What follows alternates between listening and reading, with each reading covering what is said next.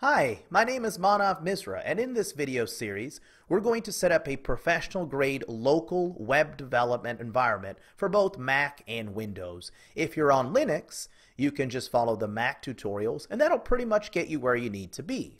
So what do I mean by professional grade?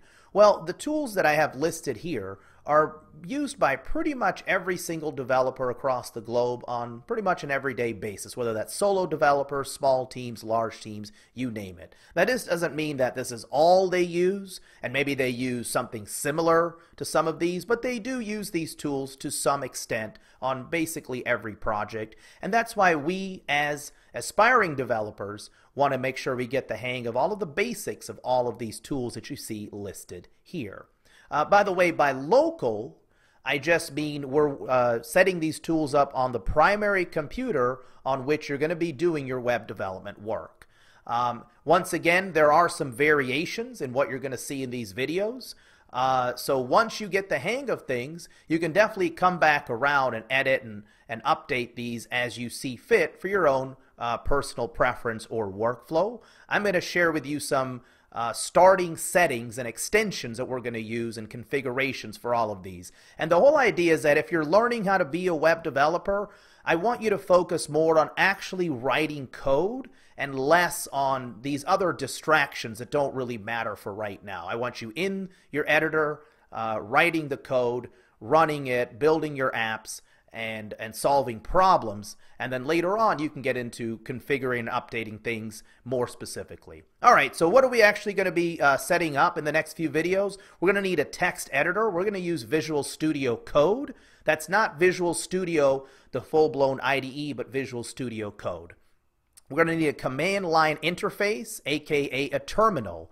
So what's an interface? Well, this is an interface, and this is an interface. Actually, this microphone I'm speaking into is also an interface for audio. So in our case, we want a command line interface, and that means, or a terminal, that means a way to interface or interact or command the computer by using words instead of moving our mouse around and clicking on things all the time. And in the long run, that's going to allow us to work more productively and efficiently. So we're going to start that process. We're going to want a version control system. We're going to be using Git. That's G-I-T, Git. And to go along with that, a GitHub account. So we need a version control system that's going to keep track of how our project changes over time and tracks all of our changes line by line. Not only that, but it's going to allow us to take snapshots of our project and attach deliberate commit messages to those snapshots so that we can collaborate very easily, we can roll a project back, we can create branches so we can experiment with our code in a non-destructive way, so on and so forth. That's going to be really important. And then we're going to want to use a dependency manager. In our case, we're going to use NPM, Node Package Manager, and if we're on the Mac, or a Mac series, you're going to see something called Homebrew also. And those are tools that are going to help us bring in other packages of code and other utilities that we'll use to help us along the way. So to wrap things up here, I just want to show at least this one quote from William Schatz Jr. with Linux Command, because a common question when we start using the command line is for newer developers is it's a little uncomfortable sometimes. They're used to just clicking around with the mouse, so it almost feels like, why are we doing this? Well, this sort of gives you an idea of why we'd want to do this. This is what the terminal looks like, in case you haven't interacted with the terminal in the past. And again, the long and short of it is, as a professional developer, you should have some familiarity with the command line and not be limited to just the point and click interface. And I've already mentioned this about Git. I think we've basically covered this pretty well already. And then GitHub. So we're going to use Git, a program inside of the terminal on our local machines. And when we're done working and we want to push our project up to the cloud for backup and even for deployment so people can use our projects, we're going to use something called GitHub. And we can actually tie that later on into a service called Netlify, but that's later on in the course.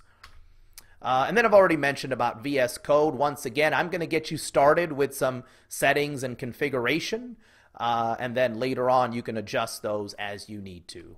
So, oh, well, finally, of course, the power of pre-written packages. We're going to be using NPM, which is part of Node.js. Node.js is a JavaScript that we can run on a server. Now, we're not going to be doing any of that, at least not for a while, depending on how far along you go into these courses. But we'll be using a small part of that and just using its package manager. So we get to bring in a few different tools that other developers have created for us. That's going to help us, again, focus on learning fundamentals and focus on being productive with the business logic of our apps. And I want to make sure I'm yelling here, all caps, so that's not an endorsement to just start going in and pulling in this framework and that framework, because you do need to learn the fundamentals of HTML, CSS, and JavaScript if you're going to be any type of a proficient web developer, especially the JavaScript. So again, we're going to be very deliberate about how we use these packages, and we're not going to use them as a substitute for fundamental knowledge by any means. All right, that's enough of this talk. In the next video, we're going to start the process. We're going to kick it off with the easier part, which is just setting up and installing VS Code. Hope to see you then. Thanks.